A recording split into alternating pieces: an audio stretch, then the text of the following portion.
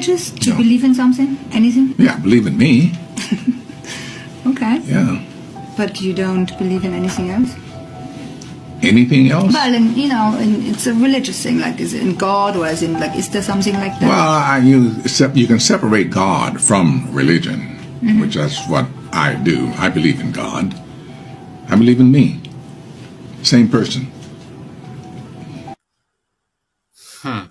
This brings to mind a chapter in the scripture in the Bible, Isaiah 14, where the devil said in his heart that I want to be like the Most High God.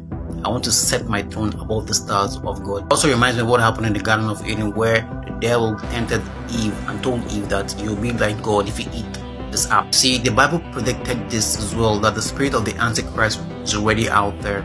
So it's not surprising to see people who already have the spirit of the Antichrist, who are in opposition to Christ and God, and they believe that they are God, when in actual fact they are actually operating under the spirit of Satan himself. You see, the fate of Satan and those who think they are God and those who are against God is already sealed. In the end, the winner is going to be God.